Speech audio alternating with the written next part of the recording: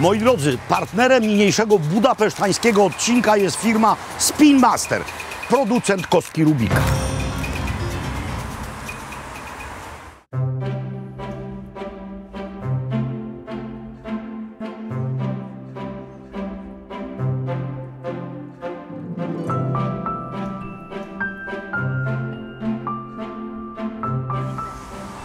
Moi drodzy, ukłony niziutkie z Budapesztu. Z Budapesztu w deszczu, no ale na pogodę nie mamy wpływu, zatem skupmy się na tym, na co wpływ mamy. No więc jesteśmy po stronie budziańskiej, świadomie, skoro tu jest Dunaj, a tam jest parlament, to jesteśmy właśnie po tej stronie, bo tam jest Peszt. Ów parlament, no rzecz architektonicznie ikoniczna dla miasta. Dzisiaj, zważywszy na wielkość współczesnych Węgier, no to wydaje nam się nieco przeskalowane. Ogromny parlament, trzeci budynek parlamentu na świecie, zważywszy na kubaturę. Ale pamiętajmy, że kiedy go stawiano, to korona świętego Stefana była znacznie większa, bo stawiano go przed I wojną światową, a traktat w Trianon był po I wojnie światowej i to wskutek Trianon Węgry utraciły przeszło 2/3 swojego terytorium, więc dzisiejsze Węgry to mniej niż 1/3 kiedyś tych historycznych ziem. Więc parlament to po pierwsze. Peszt tam, my w Budzie. I właśnie dzisiaj będziemy chcieli pokazać Wam Budapeszt mniej oczywisty. Będziemy bardzo często po tej właśnie stronie, a w dodatku będziemy nie tylko w Budapeszcie, bo chodzi nam po głowie pewien wspaniały pomysł. No, na razie kropi tylko, może w ogóle przestanie. Zresztą, co tam pogoda? Co tam pogoda? Do boju. No to zaczynamy naszą nieoczywistą budapesztańską opowieść. I na chwilę werbalnie przenosimy się na Zakarpacie, do Użhorodu. Dzisiaj Ukraina, kiedyś Węgry, w międzyczasie Czechosłowacja. Mówię o dwudziestoleciu. Zakarpacie, czyli to miejsce, gdzie plemiona madziarskie przekroczyły łuk Karpat, przekroczyły Cisę i wkroczyły na wielką nizinę węgierską, jak to mówią tutaj, objąć ojczyznę. I właśnie w tymże Użhorodzie na świat przyszedł niejaki Michał albo też Michajło Kołotko. Artysta o korzeniach węgiersko-ukraińskich. Studiował w Lwowie, studiował on rzeźbę ze specjalizacją na rzeźbę wielkoformatową, pomniki, ale osiedlił się w Budapeszcie i sam stwierdził, że żeby postawić pomnik, no to najczęściej trzeba uzyskać jakieś rządowe zamówienie. I zajął się czymś odwrotnym od tego, co studiował, to znaczy rzeźbą, ale rzeźbą małoformatową, maleńkimi rzeźbami, które umieszcza po partyzancku. Sam to nazywa bez zezwoleń żadnych w przestrzeni miasta. No działa trochę tak jak Banksy na przykład. I komentuje tymi rzeźbami bieżące rzeczy, komentuje politykę, historię, nawiązuje do symboli. No i to jest niezwykle ważny symbol dla Budapesztu, mianowicie sowiecki czołg. Sowiecki czołg zniszczony. No i to jest oczywiście komentarz historyczny, 56 rok. Ale jest to tu odbierane również jako komentarz do współczesności, bowiem na tym czołgu jest napis ruski kaza, czyli ruscy Sowieci do domu. Takie napisy pisano kiedyś na węgierskich murach. No dziś ten trend jest raczej odwrotny. O panu Kołotce będziemy jeszcze dużo mówić, tych rzeźb jest tutaj kilkadziesiąt. Mamy naddunajski bulwar, mamy wzgórza Budy, mamy widok na parlament. To wszystko w zasięgu mego wzroku. No więc jest to miejsce wizualnie symboliczne dla miasta. Ale teraz w te symbole pan Kołotko wplata swoimi dziełami również nowsze symbole. Rzeczy, które są nierozerwalnie z tym miastem związane. No spójrzcie na to. Kostka Rubika, która również jest rzeczą symboliczną i ikoniczną dla Węgier oraz dla Budapesztu. W dodatku kostka w takiej formie, w jakiej pierwotnie przez pana Rubika została zrobiona.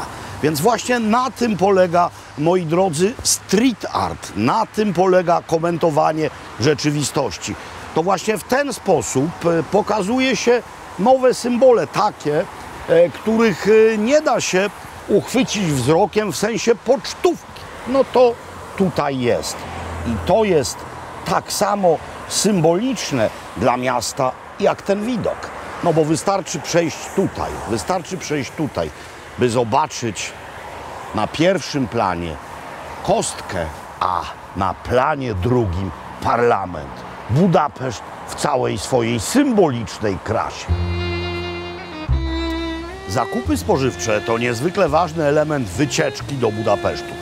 No i właśnie wycieczki niemal jak w dym walą w tym celu do wielkiej hali spożywczej po stronie Pesztu, do tej hali zaraz przy Moście Wolności. No oczywiście hala owa jest przepiękna, no bo wyszła ze szkoły architektonicznej samego Gustawa Eiffla. No ale sama zawartość spożywcza właśnie turystyczna niezwykle. Jeśli chcecie się spytać, gdzie miejscowi robią zakupy, na hali właśnie, to robią je tu, Feni odc.156, po stronie budziańskiej.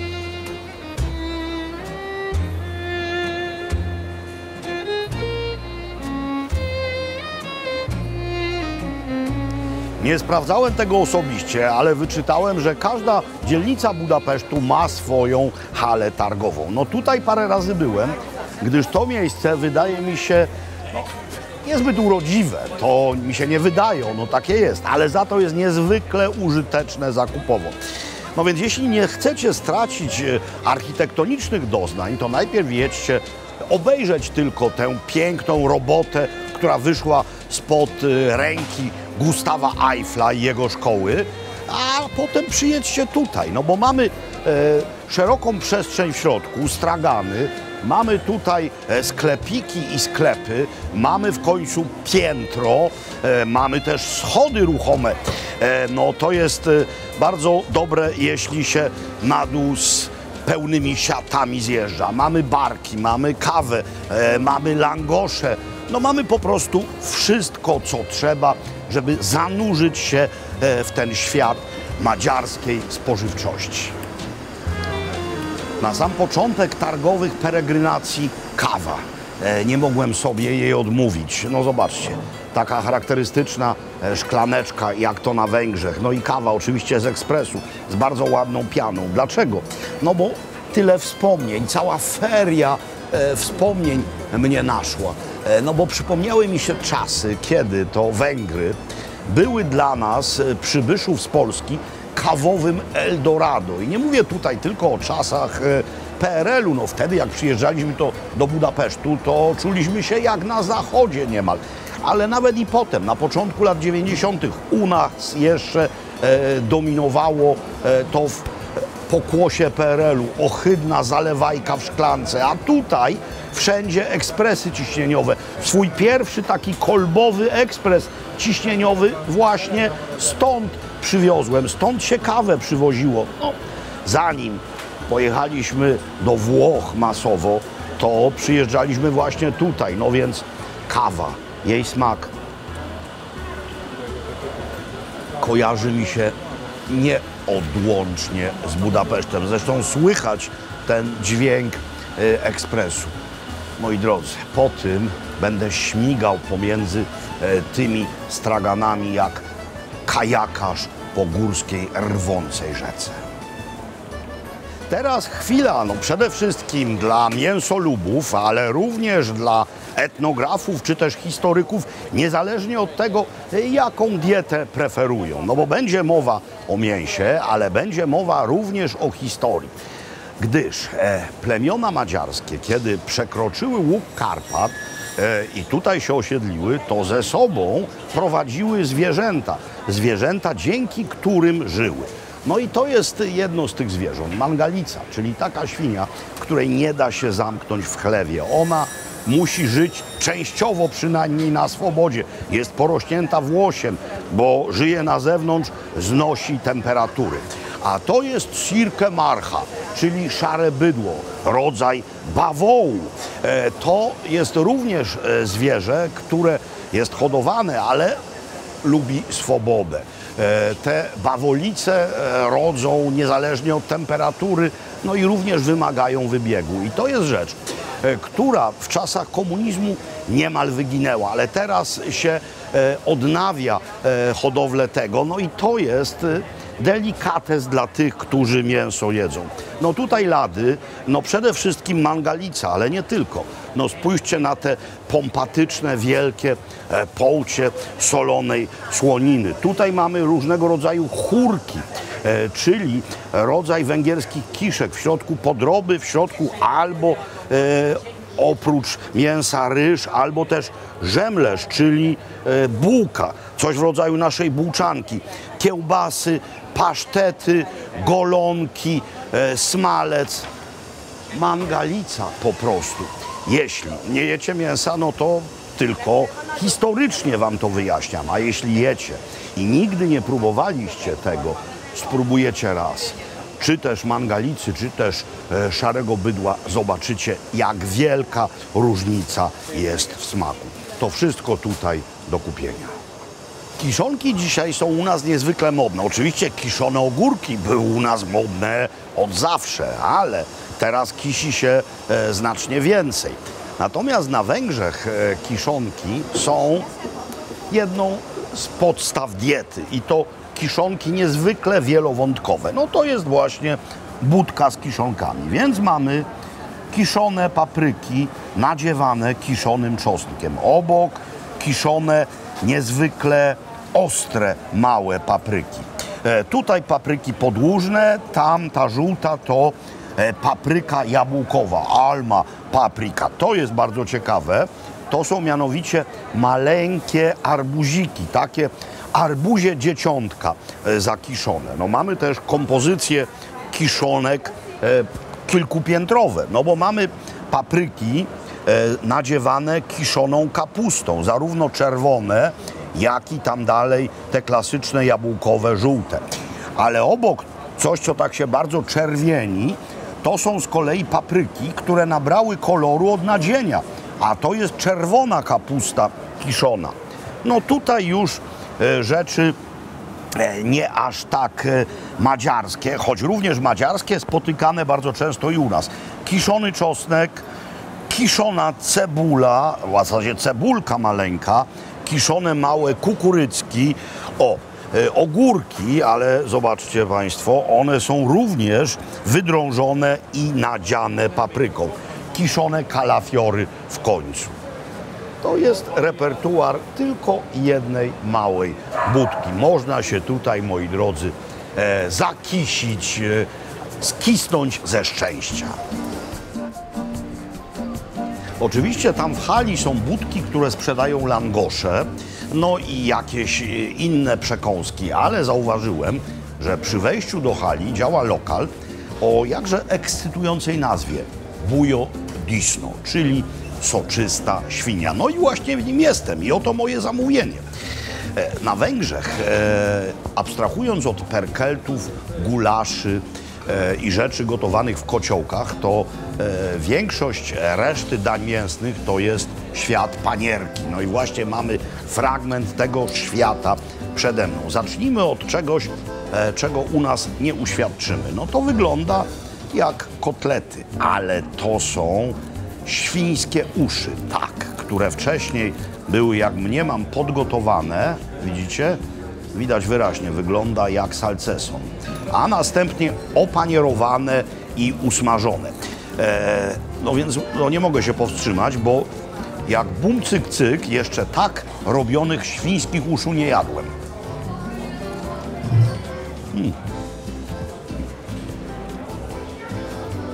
No. Panierowany salceson na ciepło po prostu. Bardzo dobra rzecz. Pod warunkiem, rzecz jasna, że ktoś świńskie uszy lubi. Naprawdę kolekcyjna sprawa. To są gęsie wątróbki. Nie wiem, czy foie gras, nie, na pewno nie, zważywszy na cenę. To są po prostu zwykłe wątróbki gęsie, również, jak widzicie, opanierowane i usmażone. No ekstra. Inne majonezy. Ten jest naczosnkowany, a ten jest naziołowany. No, ten jest jeszcze bardziej czosnkowy i naziołowany w dodatku. To jest, no po prostu sznycel. Jeden? Tak, jeden. O, mamma mia. To jest giganticus sznicel. Ogromna rzecz, kiszonki. Do tego peszgę. Co to jest peszgę? No po prostu miejscowe wino robione metodą szampańską. Ponieważ jesteśmy w miejscu nieturystycznym, jesteśmy w miejscu dla miejscowych, to całe to zamówienie łącznie z butelką owego wina to mniej więcej równowartość 60 euro. No i co? Można? Można. Zobaczcie. To jest smażenie w tłuszczu, ale teścik w Wiedniu się siada na sznyclu. I teraz, czy mamy tutaj pustą plamę? Nie. Jeśli już jeść coś smażonego w głębokim tłuszczu, to to smażenie powinno być dobre. No tak. Bujo dziczno.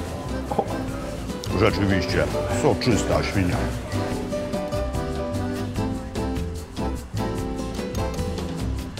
Widzimy teraz miejscowe rzeczy oczywiste. No, po pierwsze Dunaj, po drugie wzgórze Gellerta, no bez tego nie ma Budapesztu.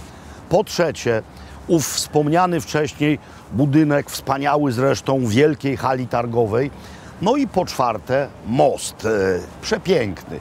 Most dzisiaj wolności, kiedyś most cesarza Franciszka Józefa. Ale jak się rzekło, jesteśmy tutaj po to, by wam pokazywać rzeczy nieoczywiste. No więc ta nieoczywistość kolejna będzie właśnie na moście. Tutaj mamy ulubione me dzieło pana Kołodki, rzecz jasna z tych jego dzieł, które dotychczas widziałem. Mianowicie cesarz Franz Józef, który sobie tutaj wisi w maleńkim hamaczku i podziwia perspektywę Budapesztu nad Dunajską. Trzeba tutaj oddać hołd kobietom, a zwłaszcza jednej. Mianowicie jego małżonce Sisi. No, Franz Józef na początku był na Węgrzech znienawidzony, bowiem jego panowanie rozpoczęło się od stłumienia węgierskiego powstania, ale potem właśnie dzięki Elżbiecie został on z Madziarami pogodzony. Tak, kobiety mogą wszystko. Sztuka uliczna różne może mieć twarze. Dotychczas mieliśmy małe rzeźby, no ale mogą to być również murale. Na tych muralach najczęściej umieszcza się sprawy symboliczne dla danego miasta. Albo osoby, albo też symbole, li tylko. No osoby. W Poznaniu mamy mural z Barańczakiem, w Krakowie mamy mural z Szymborską. Tutaj mamy obok siebie dwa.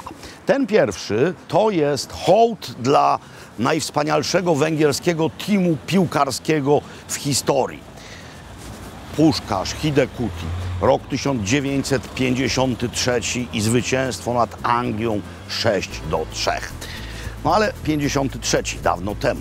Ale tu mamy rzecz, która odnosi się do spraw nowszych. Mianowicie mamy mural z kostką Rubika. To jest sama kostka, ale zarazem hołd dla pana Rubika Erne, albo też Erne Rubika, mówiąc wedle polskiego porządku. To jest właśnie coś, czym Budapeszt się szczyci. Jestem teraz w Józef-Warosz, czyli mieście Józefa, dzisiejsza 8. dzielnica Budapesztu, a jestem tutaj z dobrą wieścią dla wegan i wegetarian. Moi drodzy, jeśli chcecie w Budapeszcie zjeść coś dobrego, zjeść coś węgierskiego i zjeść coś bezmięsnego, to chcę wam powiedzieć, że można.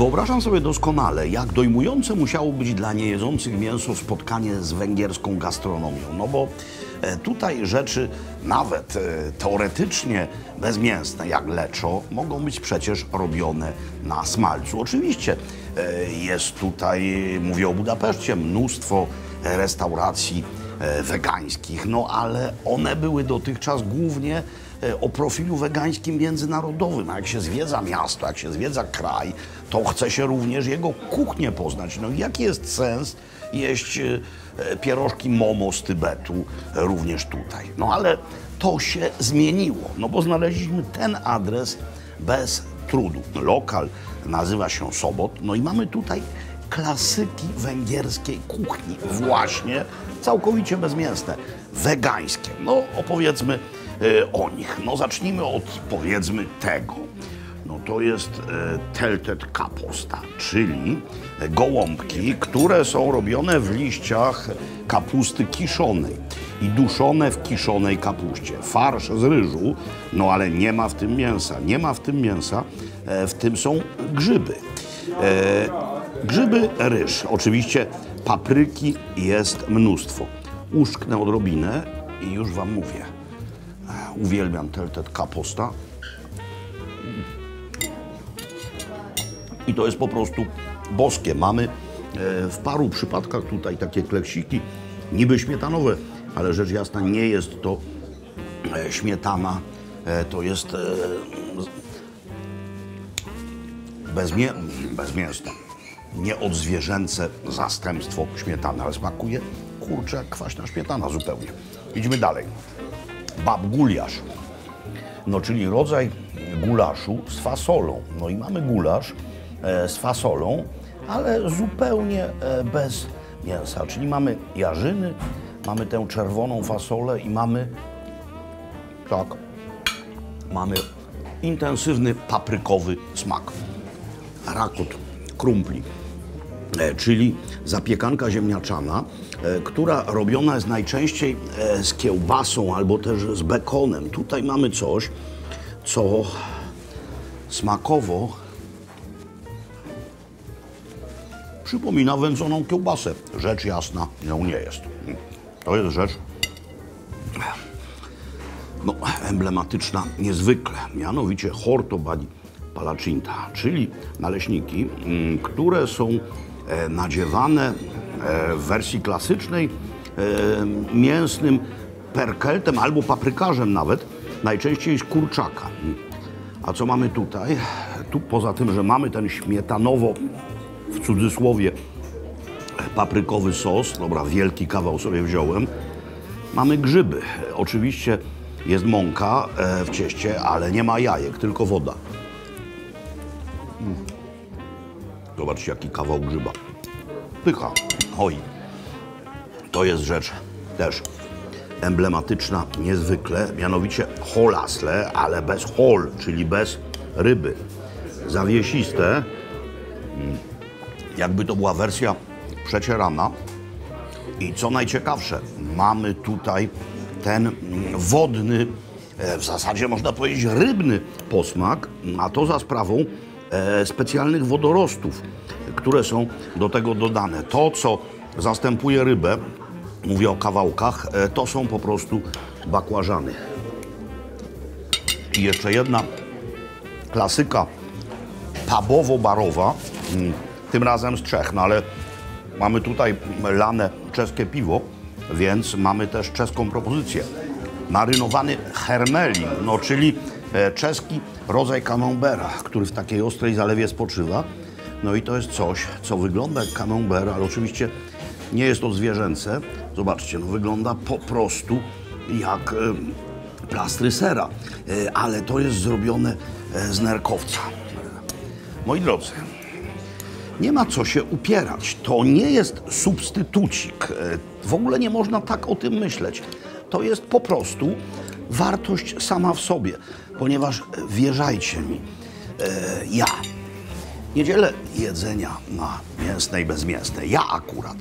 Ja dzielę jedzenie na dobre i niedobre, a to do kata jest diablo dobre.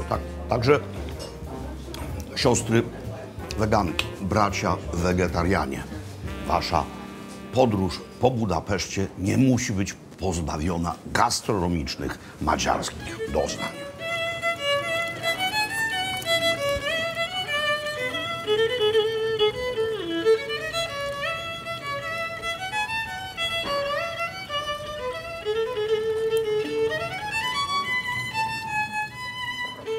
Moi drodzy, jeśli pojedziecie z Budapesztu w stronę Wiednia autostradą, to wystarczy godzina, by dojechać właśnie w to miejsce. Piękne, barokowe miasteczko Węgier. Kiedyś musiało być bardzo ważne i dla naszej historii, skoro ma i polską nazwę, dzisiaj już nieco zapomnianą, mianowicie Jawaryn. Przez to miasto przepływa w dodatku rzeka o takiej samej nazwie jak jedna z rzek u nas, Raba. No więc proszę szczególnie o uwagę teraz wszystkich mieszkańców Myślenic, Pcimia oraz Stróży na przykład. To też jest Raba, która zaraz tam za zakrętem wpada do Dunaju. Spójrzcie nawet z pewnego oddalenia jeszcze na ową jakże charakterystyczną architekturę i te habsburskie kolory. Barok, przecudny barok. I właśnie teraz w to się zagłębiamy.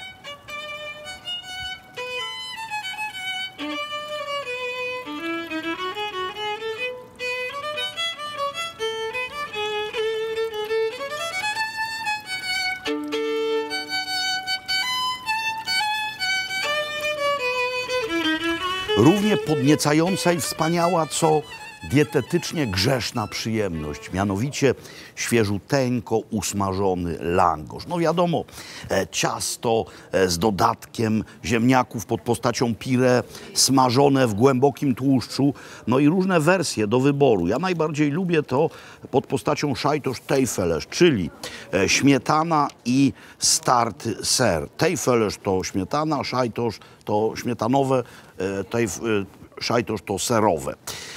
No i tak, ważne jest, co się je.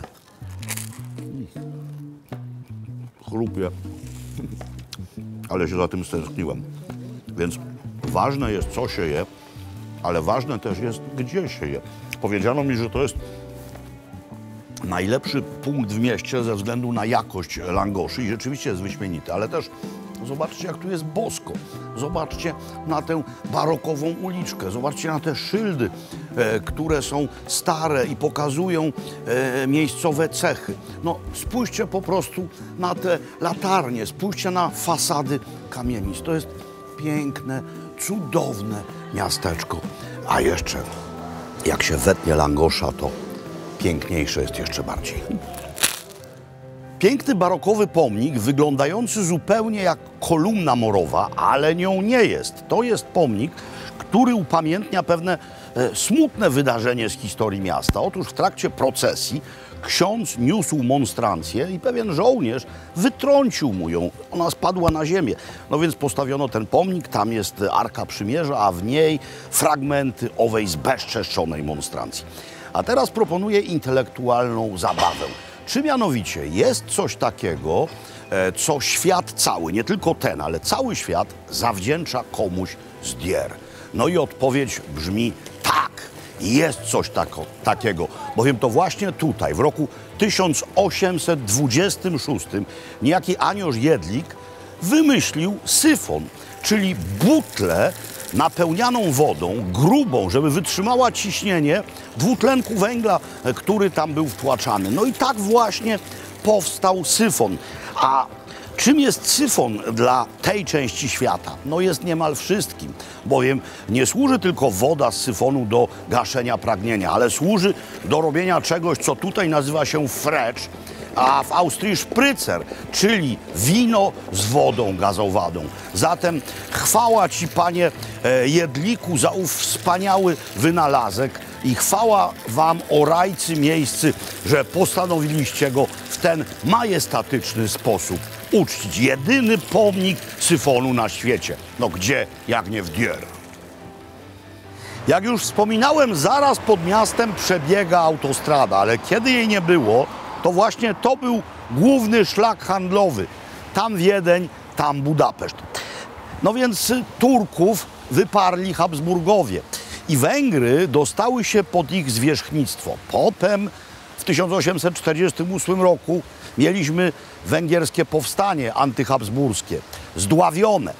No ale potem jeszcze nastąpiła ugoda węgiersko-austriacka i w roku 1867 powstały Austro-Węgry. No i zaczyna się czas ogromnej pomyślności i prosperity, trwający do wybuchu I wojny światowej.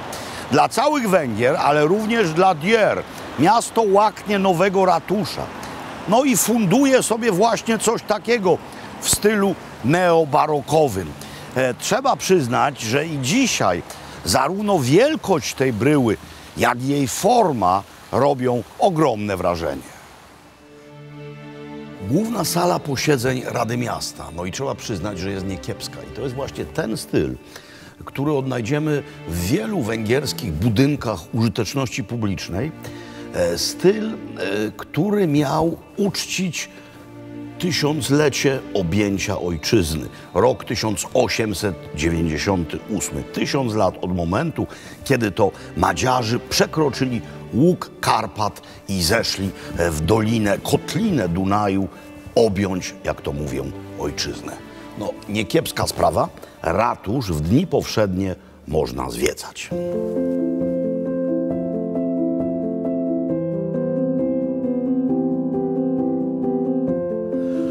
Pod Dier leży też bardzo zacny okręg winiarski.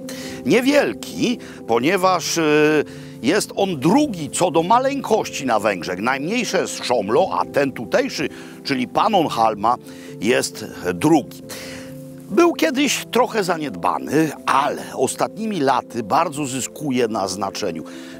Dzięki nowym winiarzom, dzięki nowej energii, która w tę ziemię wstąpiła. Jestem w winnicy nie byle jakiej.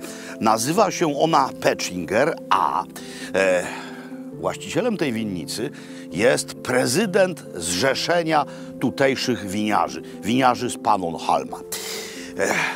Winorośl rosła tutaj bardzo dawno temu, bo Pannonhalma to opactwo również i wokół tego opactwa już we wczesnym średniowieczu uprawiano winorośl. Jakie szczepy dzisiaj? No jeśli chodzi o białe, lokalny Irszaj, Oliwier, oczywiście Kirajleanika, ale również Rieslingi, zarówno Olos Riesling, czyli tak zwany włoski Riesling, jak i Riesling reński.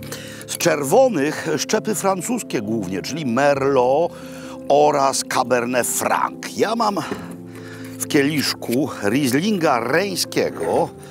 No i chcę wam pokazać ten pochar, jakby powiedzieli Węgrzy, w połączeniu z lokalnym terroir.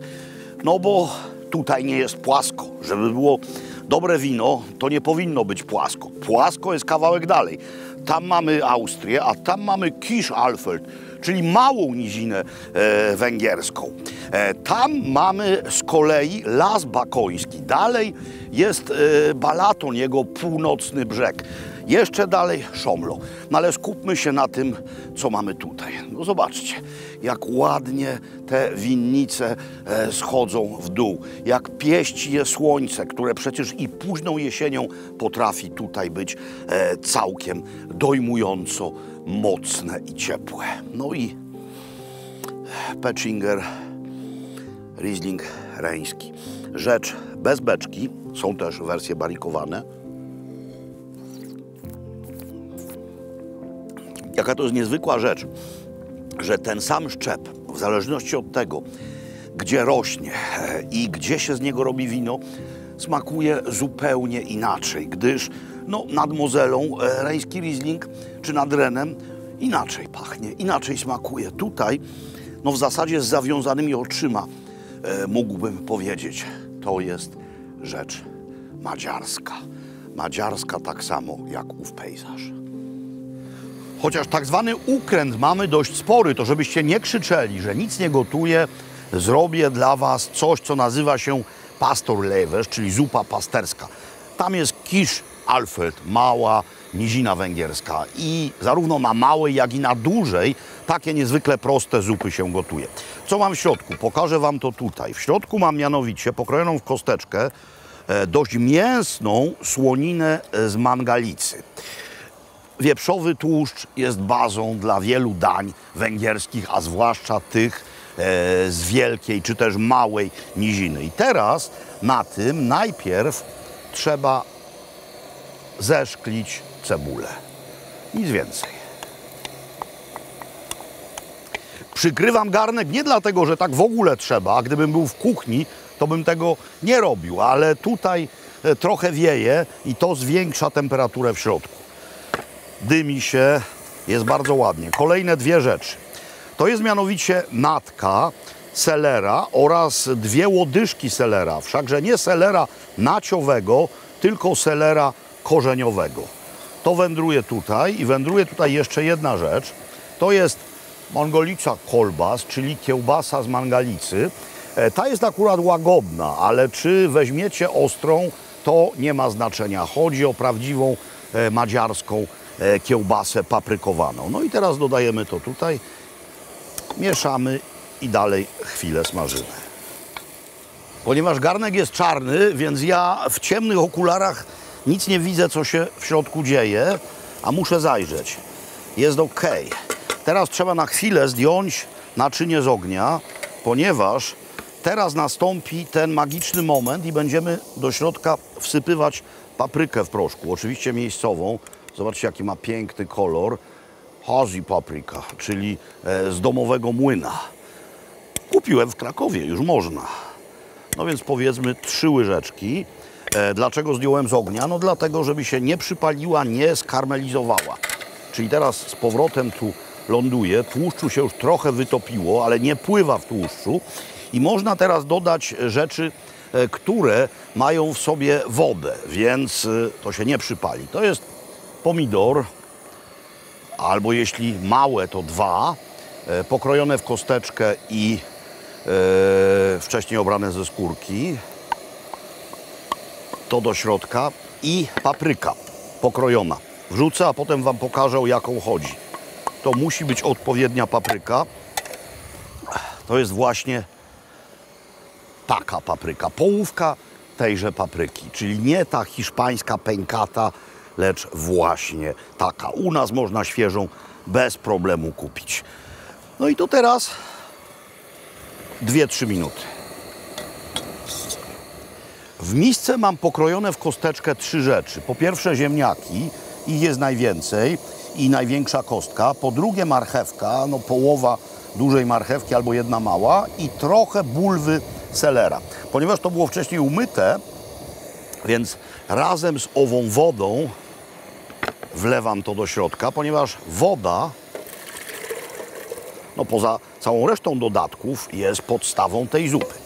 Zaraz to przykryję, ale dodam jeszcze jedną rzecz, no bardzo ważna przyprawa, mianowicie piroż arań, czerwone złoto w wersji cheapers, czyli ostrej, czyli pasta paprykowa miejscowa. Dodajemy tego trochę, to jeszcze będzie wymagało posolenia. Teraz to można przykryć i zaczekać. I teraz muszę uruchomić jeszcze jedną fajerkę, mianowicie pod patelnią, gdyż na tej patelni muszę rozgrzać nieco smalcu z mangalicy oczywiście, w wersji bio, więc porządna rzecz. A co na tym smalcu? Wyjaśni się za chwilę. Otóż na tym smalcu ma się zrumienić chipetkę. Chipetkę to jest rodzaj zacierki, takiej drobnej. Tarchonia jest trochę grubsza. To można kupić w sklepie, również u nas. I chodzi o to, by przed dodaniem do zupy to nabrało koloru, czyli po prostu się rumieniło. I to się właśnie dzieje. Skwierczy, bulgocze, będziemy patelnią ruszać. Na razie tyle. Drogie dzieci, tak właśnie wyglądają dobrze zrumienione chipetkę. Tak robiłem, żeby nabrały równomiernie koloru. O, spójrzcie, jakie piękne. I wtedy są lepsze, smaczniejsze. I teraz do gotującej się zupy dodajemy to wszystko. Trzeba ją jeszcze koniecznie posolić i potraktować świeżo zmielonym czarnym pieprzem. i nic więcej. I to się musi dogotować. Ziemniaki zmiękną, reszta jarzyn zmięknie, chipetkę się ugotuje i tyle. Ale żeby się nie zmarnowały i te maleństwa. Tu jeszcze jedno. O, jakie słodziutkie do środka. Bach. Na razie tyle. Zupa, jak tuszę, jest gotowa.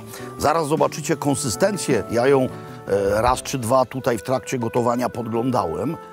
No bo chodzi o to, że przy pomocy naprawdę niezwykle prostych składników mamy coś, co jest rodzajem miejscowego eintopfu, chikosi, w kociołkach właśnie na nizinie, na płaskim sobie coś takiego gotowali.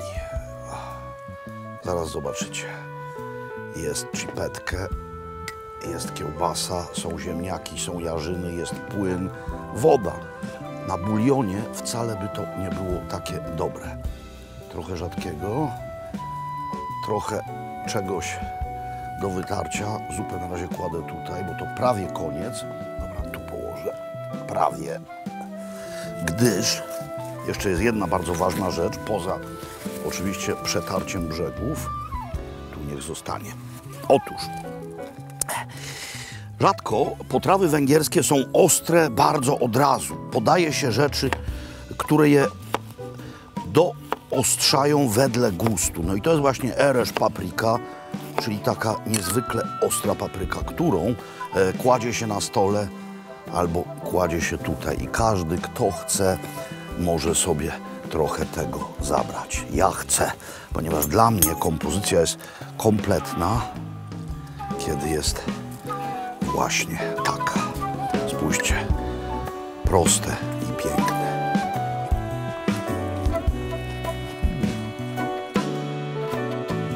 Powoli kończy się nasz dzień w Dier i okolicach, no i w ogóle dzień się kończy. A co wieńczy każdy porządny dzień? No kolacja, rzecz jasna. To jest rynek, główny plac. Musicie wiedzieć, że miasto dostało nagrodę Europa Nostra za niezwykle pieczołowitą renowację tej zabytkowej substancji. Wierzcie mi, byłem tutaj, ale kilkanaście lat temu i to, jak się Dier zmieniło, albo też zmienił, miasto, no to zmieniło, jest rzeczą niewyobrażalną. Tego adresu, jak wtedy tu byłem, też nie było. To jest mianowicie Apatur Sherhas. Sherhas oznacza dom piwa. Sher to piwo, a has to dom. Dom piwa, czyli po prostu restauracja i mini browar. Tutaj piwo nalewa się samemu, więc zaczerpnę nieco piwa typu pilzneńskiego. Oczywiście sprawa jest niefiltrowana, jest licznik, ale lepiej na ten licznik nie patrzeć w trakcie biesiady. Niech kelner spojrzy na końcu, kiedy będzie przychodził z rachunkiem. Teraz łaknę nieco ekstatycznej pianki. Powinno mi się udać. Tak, no super. No i już wam mówię o tym, co przede mną. No nie tylko dla mnie, rzecz jasna. To są mianowicie policzki wołowe. Policzki wołowe duszone w sosie na bazie ciemnego miejscowego piwa i podawane na ziemniaczanych knedlach. O, to co tutaj jest pod spodem, to jest ziemniaczany knedelek. To jest rzecz, która nie przypomina pierwowzoru, ale nią jest. Pierwowzorem jest mianowicie chórka. Chórka to jest madziarska kiszka. Podroby, często wędzone, choć nie musi to być taka wersja, może być z krwią, może być bez krwi. To jest z krwią, jak widzicie, no przepraszam.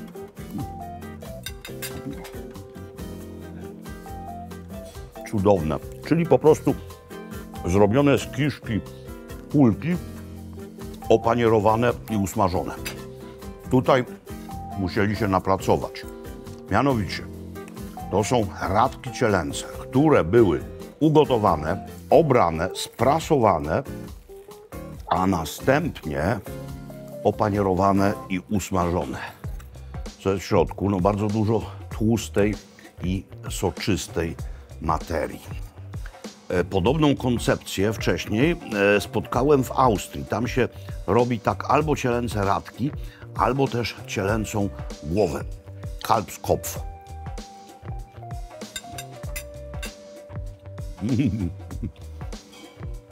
Jak tu schudnąć? No jeszcze to. Chile, czyli golonka. Golonka, jak mniemam, wędzona, ale słyszycie i widzicie, jaka jest chrupiąca. Do tego miejscowe kiszonki warzywne, do tego chrzan, ale na początek sama. Wędzona, upieczona idealnie. Moi drodzy, konkluzja jest jedna. Dier jest miastem ze wszech miar godnym odwiedzenia. To jest tak jak w przypadku wielu innych miejsc, które znane są z tego, że mają przemysł, osiedla na peryferiach. My to mijamy i sobie myślimy, no dobra, jechać tam, nie jechać. A tymczasem to centrum tu jest zachwycające. Gastronomia jest naprawdę na bardzo wysokim poziomie i to wszystko jest takie kompaktowe. Można sobie chodzić, w tym baroku się nurzać, no i nurzać się też w dobrym jedzeniu. Więc Budapeszt, Dier widzieliście. A musnąłem zaledwie wierzchołeczek tego wspaniałego szczytu. Iż ten.